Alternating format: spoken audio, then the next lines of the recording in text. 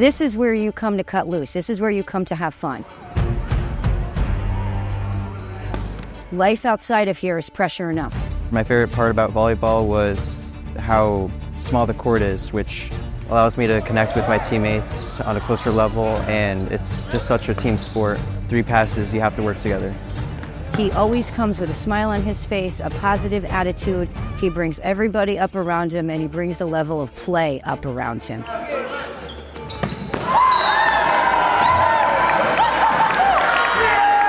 I like being the setter because it allows me to be the playmaker of the team, so I get to choose the best strategy so that our team can win. I'll be saying, let's run this, and he'll look at me and go, because he knows more what they're feeling on the court than I do. He's out there as the setter.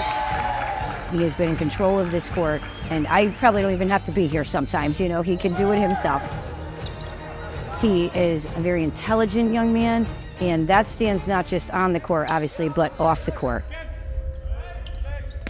So my parents came here just for a better life. They came from Peru, and my dad didn't get a college degree, and he's been working all his life. Since they were little, because he's the second of 5, we try to set an environment at home of always studying, math in particular. Math was it was always present at home. And I said, your only job is to study. Your only job is to get good grades. You have plenty of time. I looked up to my older brother and my dad and how they were always working on the table. They were just studying.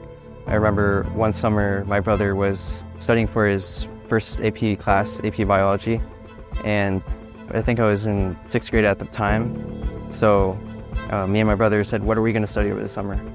In the beginning, when he was a freshman and he was on robotics, we would sit here and we would work out detailed plays on using the robotics and the physics of, if this one can get this high off the ground, Coach B, then I'm like, what JQ, I'm not good in math, So it was, but to watch him and you see his brain actually working, you see it in his eyes, they're moving, and then he's just like, do, and I'm like, oh my God, I can't believe he did that. He's a senior, but he's still working and doing homework and still studying, and I'm just really proud of his accomplishments. The academic culture and learning to work hard and achieve your goals was something that motivated me all through high school. It's all about just being a better human in life, and they all are rising to every occasion that we ask them to rise to. He has been in this gym tutoring some of our players, his teammates throughout the years. I always tell them, if you see somebody that needs help, offer your help if you have time, or make a little time, or, set up an appointment or something with them. It's always being helpful. We say that we're a family, and it really does show. I tell them, we're teaching you life lessons, not just volleyball. We went for the seniors.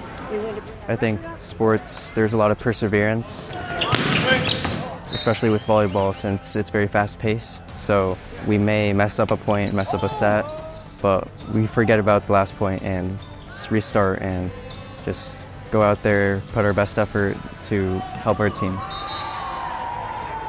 There's really no words to describe how proud we are and how incredible this all seems. He's going to be going to one of the best universities there is, and I think he's just going to do great.